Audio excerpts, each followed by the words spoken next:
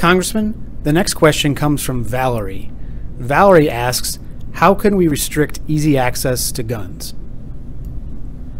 Thank you for that question, Valerie. Recently there was another mass shooting in Las Vegas, following yet another mass shooting before that.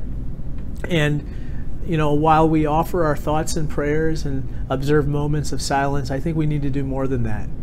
I believe in universal background checks, closing loopholes that allow for instance, weapons to be purchased at gun shows without background checks, closing the loophole that currently allows terrorists who are on the no-fly list to be able to purchase weapons.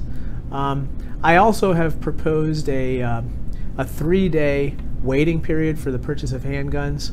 I believe that crimes of passion involving guns would be reduced if we were to institute such a 3-day waiting period.